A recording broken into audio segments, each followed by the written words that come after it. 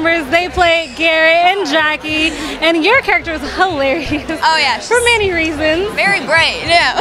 She's, you know, I love your shit in the trailer. She's just like, did you take me because I look like a man? guy. Yeah. I look like a guy. Yeah. But no, that wasn't true. It was just because, you know, you didn't look like a guy. Of course. Like, I don't want to say have you ever had that moment, but like, have you ever had that moment? I can't say that. I've never had that moment. No, I haven't. I don't really. No, I can't say that. Well, how was it being a part of this movie? Like, the messages in it, the themes are so powerful. It was great. It was really welcoming from day one. I think everyone on set knew the type of story that wanted to be told. Yeah, it just felt like you know, we hit the lottery, kind of being a part of a story that's going to create this much impact. So yeah.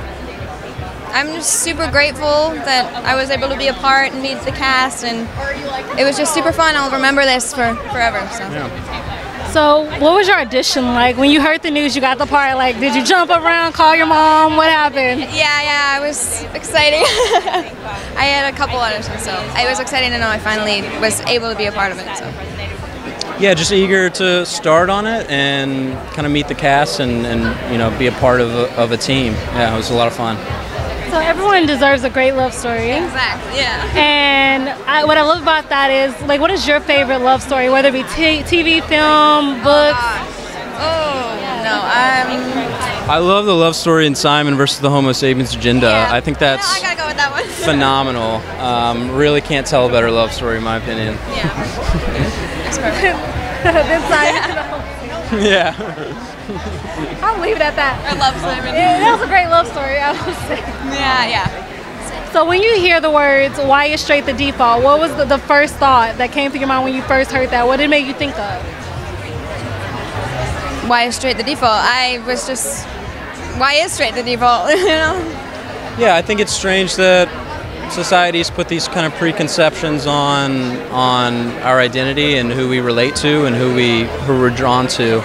And yeah, Becky kind of crafted a really witty and creative line for that, and it really plays throughout the film a lot. Yeah, that's what I think.